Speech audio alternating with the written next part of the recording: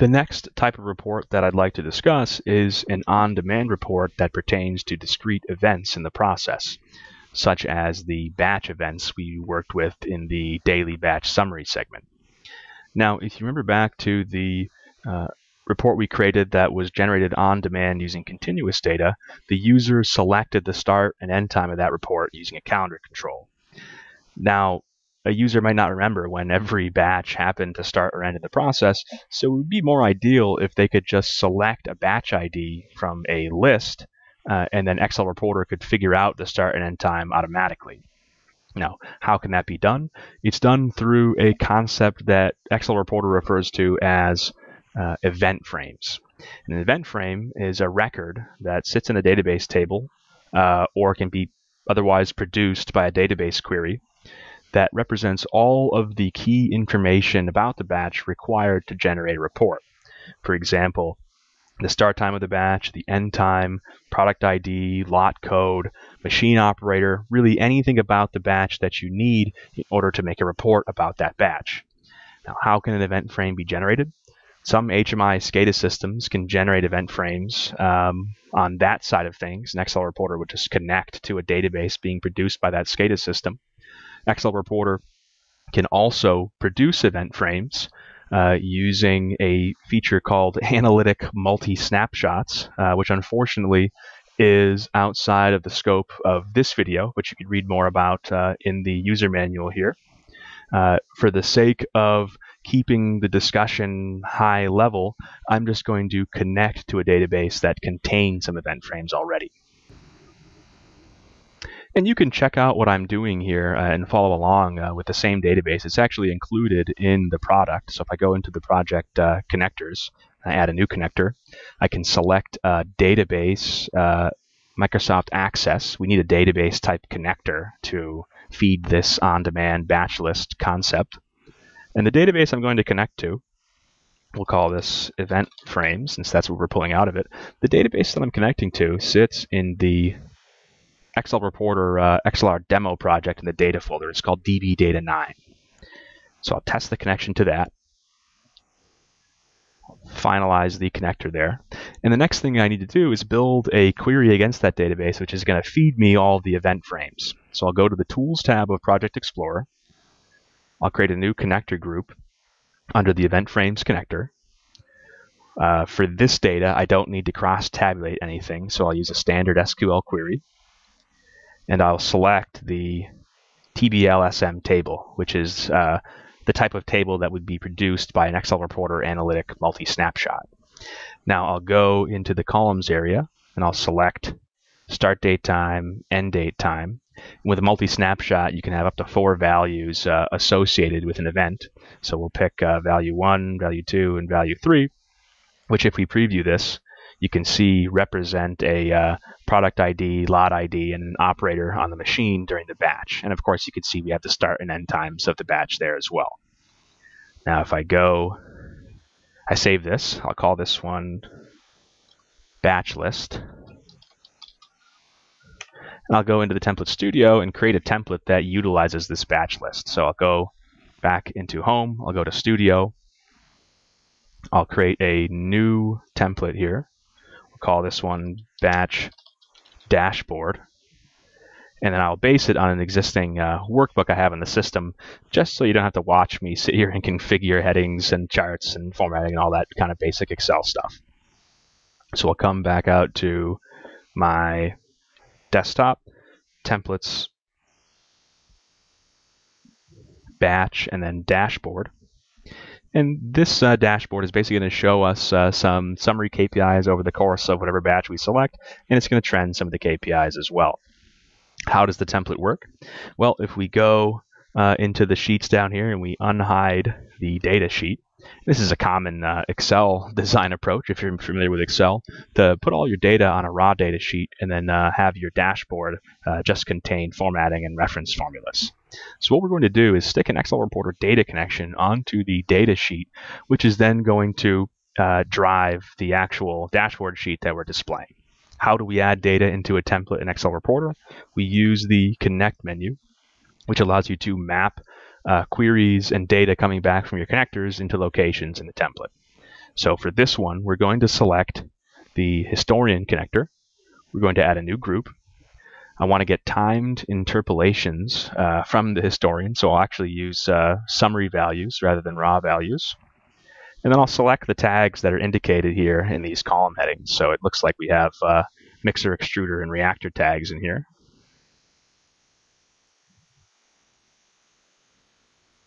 And reactor. Then we want interpolated.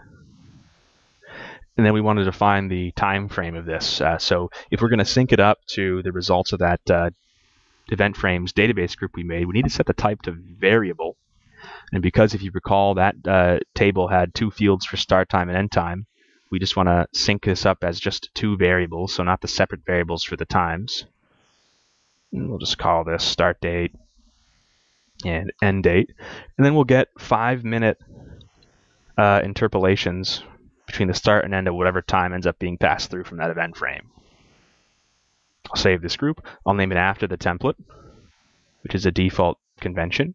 And then I'll put it into this cell here on the data sheet.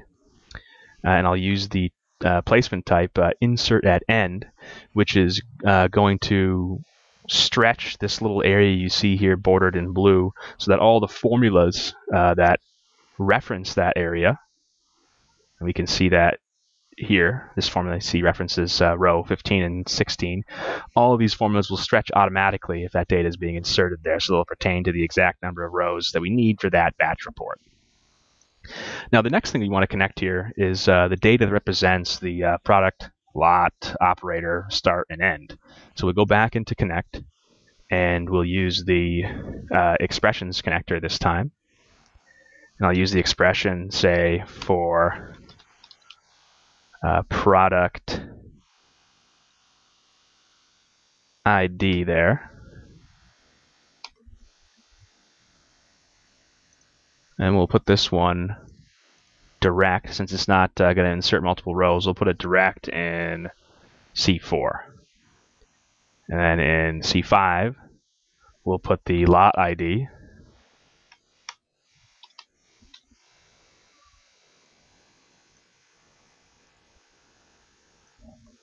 C6 will have the operator.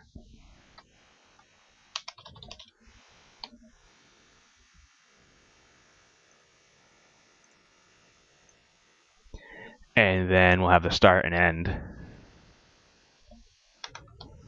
Start date. Oops, if I could type correctly. We'll have the start date in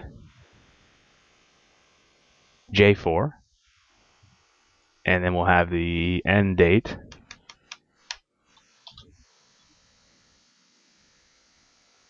in J5.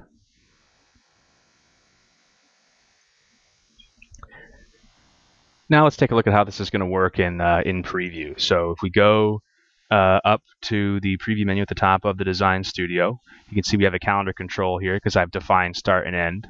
And then if I just type in a product ID here and a lot ID, since we haven't mapped these to the database yet, and we'll give an operator name, and I refresh the data sheet, you can see that the report is populated. We have all the information that we entered here, and it pertains to what we selected in all of these controls. So we're halfway there. We have the data that we need to map into this report. Now we just need to sync it up to the event frames database group that we created a moment ago. So in order to remap all of those variable inputs to the database list, we use the OnDemand Designer. And in here we can see there's a lot of things already that aren't really the way we want them for this report. For one, it's asking us to select which worksheet we'd like to update. We know that the data is going onto the data sheet, so we don't really need that. I'm going to remove it. XLReporter puts these things in place automatically when you add variables. And then on the Actions tab, this is what happens when you click that refresh button in the client. We'll just set this to always update the data sheet rather than that worksheet variable. Now we can get rid of product ID, lot ID, and operator as well, and we'll get rid of start and end date. And And then we'll add all this stuff back under the database category. So we'll say start date is going to come from a database query. It's the batch list that we made before.